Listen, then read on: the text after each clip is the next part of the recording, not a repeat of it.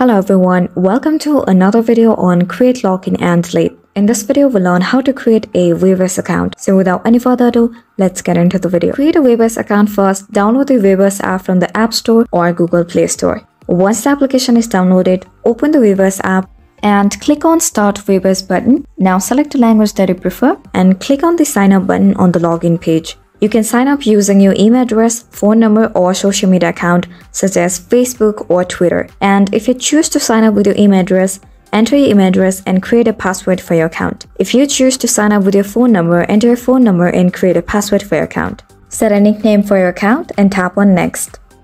Now agree all the terms and conditions and tap on Next once again. And now you'll receive a verification code via text message or your email address. So check your email to verify your account.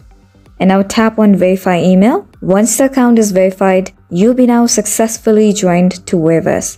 Once you have completed the sign-up process, you can customize your profile by adding a profile picture, bio, and other information. And you can now use the Weverse app, follow your favorite K-pop artists, buy official merchandise, and connect with other fans. So that's it for today's video. We hope you find this video helpful. Please make sure to hit the like button and subscribe to us for more helpful tutorials.